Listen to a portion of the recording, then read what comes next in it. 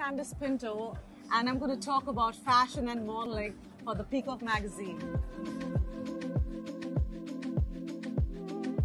Actually, I was never wanted to be a model. It just happened by chance, and my inspiration has always been my mother.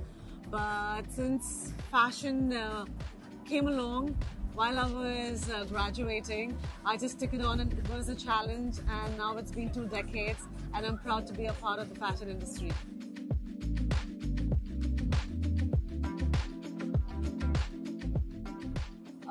My first experience in fashion was when I won the Glad Rags Mega Model All India, and after that I landed being the first Indian to win the Miss Tourism Worldwide.